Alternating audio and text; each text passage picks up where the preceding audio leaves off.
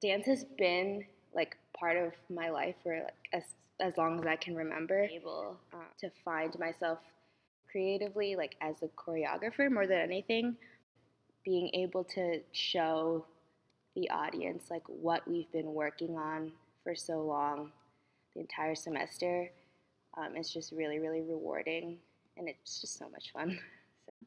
I was sitting in my common area and I got the email and I was really excited, and that was that. Louvre has become, the group that is my family, the group that helped define my experience at University of Rochester. I went to the master class and I saw the girls in their Louvre shirts, and it was kind of intimidating. On the day, I ran to the Louvre audition, and that was that. If I had to describe Louvre, I would say it's like a family. It's been such a blessing to be in Louvre for 4 years.